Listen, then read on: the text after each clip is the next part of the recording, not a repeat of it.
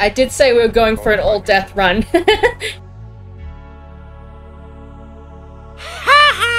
If you love tense murder dramas based on real serial killers, horror games that don't require much gameplay, or watching your favourite character gruesomely die because your finger slipped after hours keeping them alive, you'll love The Devil in Me. Welcome to 5-minute game reviews with your resident Neko business cat, Miss Lyra Rose, where we sniff out if a game is worth your hard-earned Rose credits, or if you should pusheen it off your to-be playlist. Let's get down to business.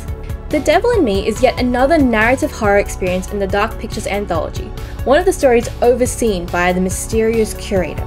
You swap between a cast of 5 characters who, as part of a documentary film crew, have been invited to a modern-day replica hotel, the Murder Castle, belonging to America's first serial killer, H.H. Holmes.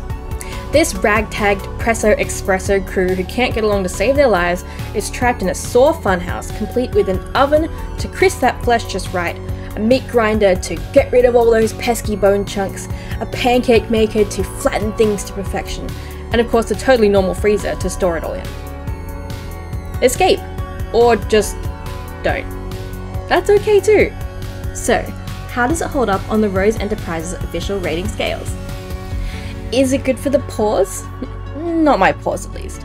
I played on PC and failed just about every QTE because clicking just wouldn't register, damn it. Seriously, left click, right click, middle click, spacebar, whole click, it just wouldn't work. It might be better on console, which I played the previous game on and didn't have nearly as much trouble. Besides that, it's a fairly straightforward game, but they've added some other mechanics like electrical puzzles, a small inventory, unnecessary commando crawling, squeezing through things, and balancing on logs. It definitely felt like it was all there for the sake of mechanics instead of the story really requiring set actions, so I'd rate it a mediocre 3 out of 5. Is the plot chonky or slonky? It started out promising, it really did. The premise was set up in the flashback well, but then severely declined from there. There was a full 3 hours of setup that didn't set up anything, and it could have been cut. The characters were bland, forgettable, unlikable, and were all super downers that hated each other.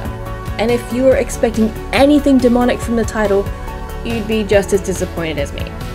A narrative-based game has no business having crappy writing, so it's a 1 out of 5 for me. Does it look pretty? I gotta ask, did they run out of budget? I felt like their previous games were animated a lot better, and it felt like the only part of their face that moved were their mouths. Everything was so stiff and there wasn't an emotion to be found. It was appropriately gory throughout, and it definitely made me cringe. I'd have to give it a 2 out of 5 because they could have and have done so much better. Would your ears prick up?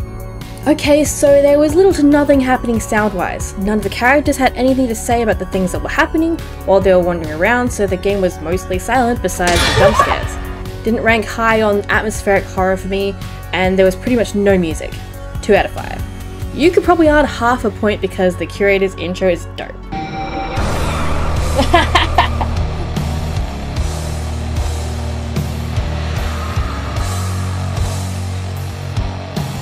How does it rank on the scaredy cat scale? Taking into account that I jump at the toaster, I can only give it a 2.5 out of 5. Their games relied way too much on jump scares, and when I realized it was just a serial killer and no supernatural stuff at all, every little inconsistency and dumb character response made it feel unrealistic, and I just couldn't stop poking holes into it. Overall, I'd rate this game on the meow scale.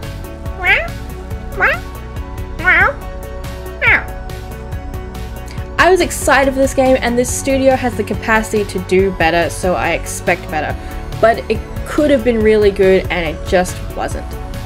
And finally, the million-dollar question, should you spend your R.O.S.E credits on this?